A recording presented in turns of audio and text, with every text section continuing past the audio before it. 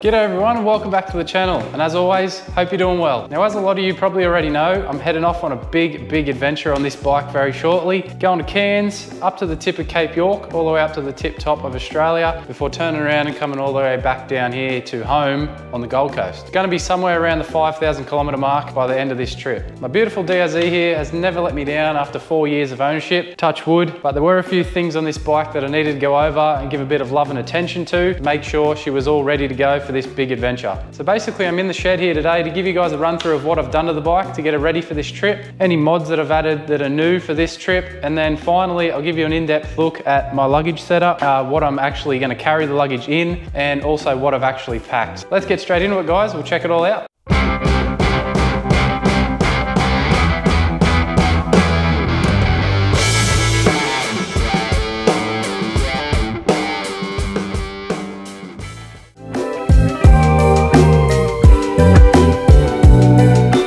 Now, I do my best to look after this bike the best that I can. So she was in pretty good shape to start with, but there's obviously nothing wrong with a bit of preventative maintenance to make sure you do these things at home before you head away on a trip, so you're not doing any roadside repairs, trackside repairs, things like that. Now, I did film some of the work when I was doing it, but I've had some dramas with the cameras and I've lost that footage. I don't have any of that anymore, but to start off with, guys, the first thing I did was chuck it up on the stand and I stripped the bike bare. I took the wheels and tires off, took the tank off, all the plastic, the seat, just stripped it right back so I could get into all those hard to reach places and give her a good clean out and make sure I could access all those hard to reach areas. So to start with, obviously went and done all the basic stuff that you do on any servicing on any motorcycle really. New engine oil, new filters. I even cleaned the little secret filter that's on this bike up underneath. I just went and used Suzuki Genuine X-Star oil this time. I don't normally use this stuff, but it came in a kit with all the oil I needed, as well as some new crush washers and the seals around on the outside there, so it was just easier to order it all in a kit. I hadn't replaced the crush washers in a while, so that was just an easy option to get all that in one go. I also chucked in a new spark plug while the tank was off. Nothing wrong with the other one, but just chuck in a new one while I can, keep that old one as a spare. I also went around and done a bit of a full nut and bolt check just to make sure everything was looking sweet and not coming loose. Checked all the spokes as well and went around and hit all the grease points, all the grease nipples, just to grease everything up, get it ready. And after all that stuff that I did at the start, all your general stuff you normally do, was onto some things that you don't always have to do on every service. I figured they were needed doing on this bike before this big trip. First one I did was drain the coolant system and fill it up with some new stuff. So that's all ready to go there. I also went and replaced the wheel spacers on the rear and the front as well. This is the ones that were off it. You can see here, that's one off the front. These are the rear ones. See there, got some wear marks around the outside. Nothing major, they probably got plenty of life left in them, but figured on such a big trip, why not just replace them? It's an easy thing to do, so just to be safe, got new ones of them in the front and the rear. It was also the same story with things such as the wheel bearings, the chain, and the clutch cable. All those things were still in working order, but while the bike was apart and going on such a large trip, I figured why not spend the extra money and get all them done. So while I had the wheels off and stripping the tires, I chucked some new wheel bearings in. Obviously got a new chain here, nice and gold, looking fresh. And then, yeah, you can't really see it, but new clutch cable in there. I've got the old one that's still fine.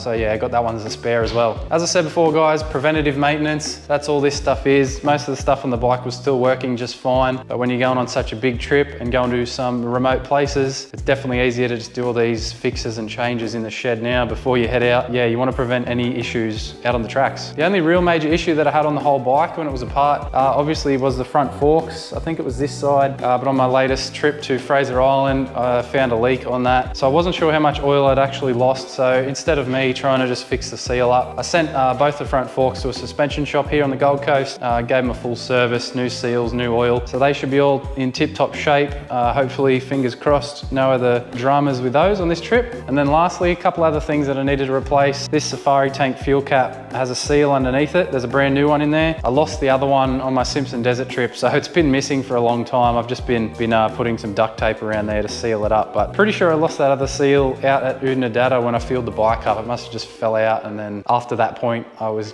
leaking fuel when the bike was fully topped up. So new seal in there. And then the second other thing I replaced was the number plate. The other one, well, obviously don't have it, had to return it to Service New South Wales. The other one was cactus after the Fraser Island trip. It was hanging by threads. Brand new number plate on, all good.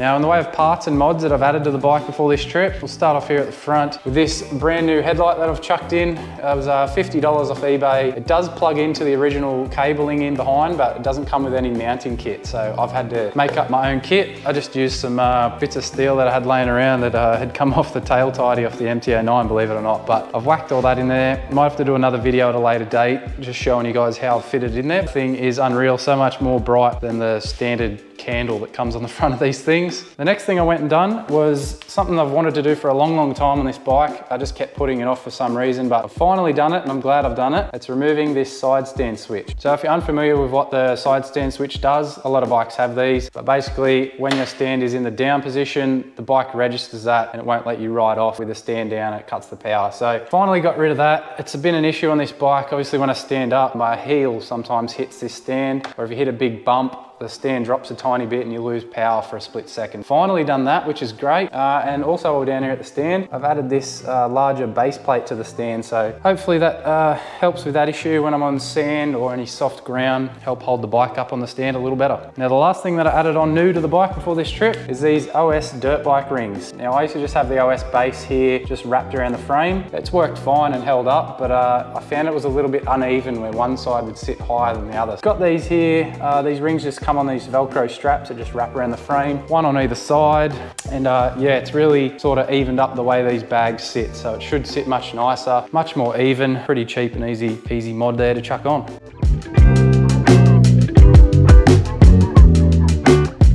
Now let's quickly talk about tyres. Everyone loves to talk about tyres. Everyone always asks what tyres I'm running, sizes, all that kind of stuff. Now I do still love my Motos tyres. As you can see here, these are the ones that I pulled off. They went across the Simpson Desert and they've still got some life left in them, so they'll be there waiting. But I've gone and tried something different. I'm going to try something different that everyone raves on about, so I'm keen to see how they go. I've got the Dunlop D606s, got the 130 on the rear, and then we've got the front one up here as well. Pretty keen to try these things out. As I said, everyone raves about them and says how good they are. They were on sale, so I figured I'd grab them at a good price as well. Yeah, it'll be good to try something out different compared to the Motos. Yeah, see how they stack up. But Dunlop D606s, ready to go. I'll do a follow up on the tyres when I get back from this trip. They'll obviously have around 5,000 Ks on them, so we'll see how they stack up.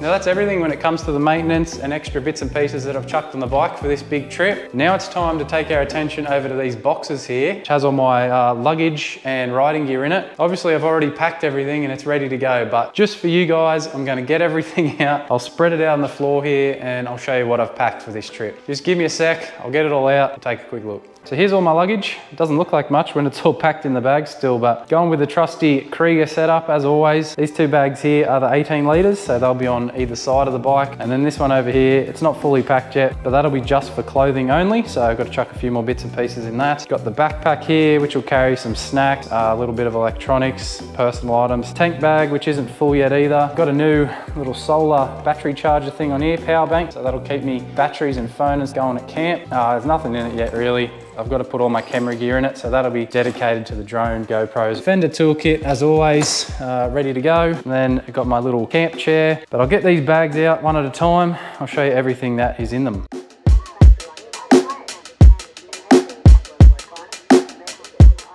So here's all the kit out of that first pannier. I'll start over here on the left. Obviously this stuff here over on the left is at the very bottom for a reason. I'm hoping that I don't have to touch any of it. But I've got two spare tubes, a rear and a front, and just the hand pump to pump them up should I need to. I've got a pre-oiled air filter here in a little plastic bag, so I'll probably change it out on the trip at some point. It'll get pretty dusty. This right here is just a waterproof cover for the tank bag, so if we get caught in the rain, I've got to cover that up for all my camera kit. This right here is a portable battery pack, jump starter as well. The cable's there, should either of us get a flat battery, that'll come in handy, but I can also use it to charge any phones and GoPros if I need a bit of extra power. Got 1 litre of oil here. Hopefully we don't need this, but Lance has another litre as well, so if one of us does end up binning the bike in the water pretty badly, we do have 2 litres, so we'll be able to do a full oil change should we need to. Obviously you can top up the bike, as the DRZs love to chew through the oil anyway. Here I've got my cooking kit that I always use.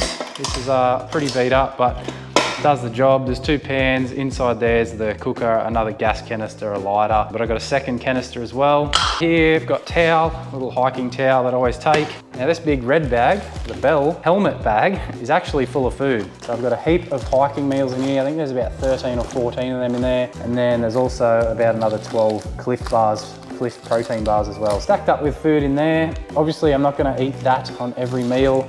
Plan is to eat along the way where I can, but I'm loaded up with food there should I need it in a hurry. Just had to run out for a delivery from the postie. Very important valve caps in gold. Chuck on the bike. I needed some new ones, so why not get gold to match the chain? But anyway, back into these bags. So here's bag number 2. Really does not look like a lot of stuff, does it? But start over here on the right. Just got a couple of extra straps there. Should I need to tie anything extra down, or if any of the other ones break. Here I've got the tent poles, tent pegs, and the actual tent just there. The Denali Zephyr one that I've had for a long time, and it just keeps performing for me, so I don't need to buy a new one. This right here is a sleeping bag liner. Help me keep it clean, plus it'll give me a little bit of extra warmth on the way back down south when things start getting a bit colder. Got my trusty old Cedar Summit pillow. Does well. Got the sleeping bag here. It's a Denali sleeping bag as well. 10-degree comfort rating. It'll be just fine for way up north. As we start getting closer to the Gold Coast and out west, we'll be a little bit colder, but I think I should be fine if I rug up. And then we've got the sleeping mat. It's a Cedar Summit Comfort Plus as well, which I've had for a long time also. But yeah, that sleeping arrangement works well for me. Sorted. That's bag number 2. So that's my luggage setup in a nutshell. Don't really need to show you guys that bag. That'll just be full of clothes, puffer jacket, jumper, all that kind of stuff, whatever I can fit in there, as well as my toiletries. Also, as I said, backpack has the water bladder, so I can hold almost 4 litres in that. I might carry an extra 600ml bottle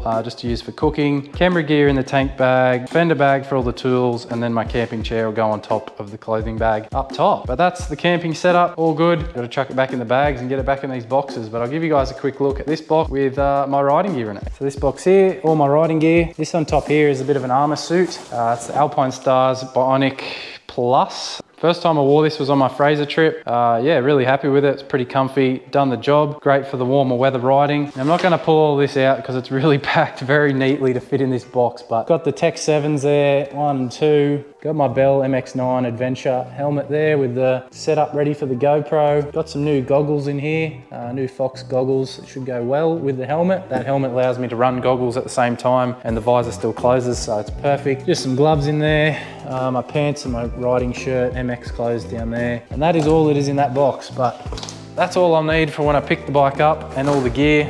Chuck all that on and be able to ride the thing. Well, that's it guys, that wraps it up here with the Cape York trip prep for the bike and all the luggage that I'm taking with me as well. Time to get all this packed back up and in the boxes, and then it's just a waiting game, I guess. Wait for this truck to come, pick it all up, and then I'll meet it up north in a couple of weeks, ready to get this epic adventure underway. So hopefully you guys got something out of that. Hopefully it'll help you if you're packing for your own Cape trip or any other big adventure you might have. Give you a few tips there. But thanks as always for watching guys. I really, really appreciate it. Stomp on that like button like it's a rear brake and you've come in too hot to a corner if you did enjoy this one. And also consider subscribing if you want to see how my luggage setup and the bike performs on this massive Cape trip. Again, a big thanks as always. Remember guys, got some merch here. If you want to support the channel, jump over into the website. I'll link it down below. Feel free to grab something if you like and support the channel. But yeah, as always, thanks so much for watching. Safe riding guys. See you soon.